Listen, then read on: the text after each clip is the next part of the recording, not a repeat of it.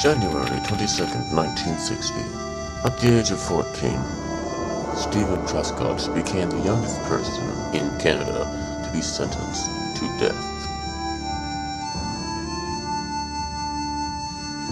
The previous year, he was charged with the vicious murder and rape of his fellow schoolmate, Lynn Harper.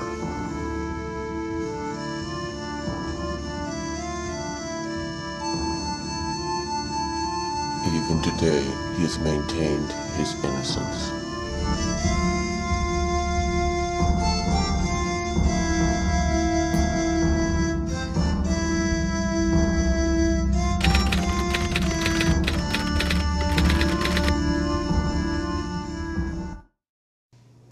June 11th, 1959. The body of Lynn Harper was found savagely beaten and raped in Lawson's Bush, just south of Clinton, Ontario. The following day, Truscott was taken into custody in connection with the crime. Later that night, Truscott was charged with first-degree murder under the provisions of the Juvenile Delinquents Act, but was tried as an adult.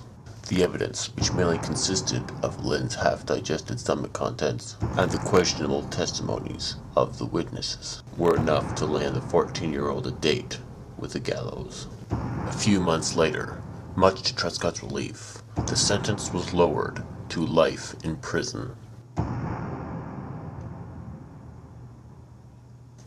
After 9 years of incarceration, Truscott was finally released on parole in 1969, and although he was a free man, he was still considered a criminal by many, and so began his journey to prove his innocence and receive a pardon from those who have wronged him.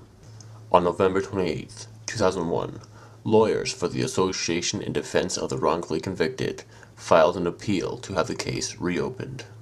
During this period, new evidence was collected, including in-depth study of the larvae found on Lynn's body, and new suspects, such as Sergeant Kalishuk, who was a registered sex offender staying at the nearby Air Force Base. If this evidence had been presented at the 1960 trial, it may have had an effect on Truscott's conviction. It took 6 more years until the Ontario Court of Appeal finally granted Truscott a pardon.